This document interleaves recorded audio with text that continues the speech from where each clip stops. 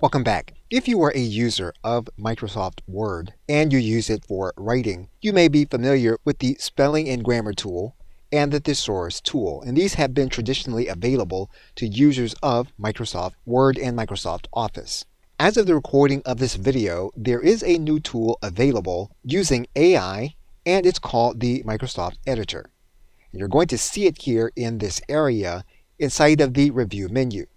It's also available on the Home menu. And what you're going to do is to activate the Editor mode. What will happen is that the editor will then analyze your document, and it will determine if you have elements that need to be corrected, and will tell you what those elements are. What you can also do is you can determine a different voice for your content. What has been specified already is that the content has been formal, and so formal is the appropriate element to be selected here. What you can then do is to clarify any issues that the editor has raised.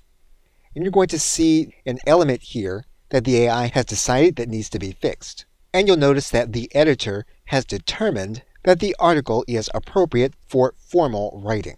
So one thing that you'll want to do is to move your content through the Microsoft Word editor to determine if there are elements that you can fix.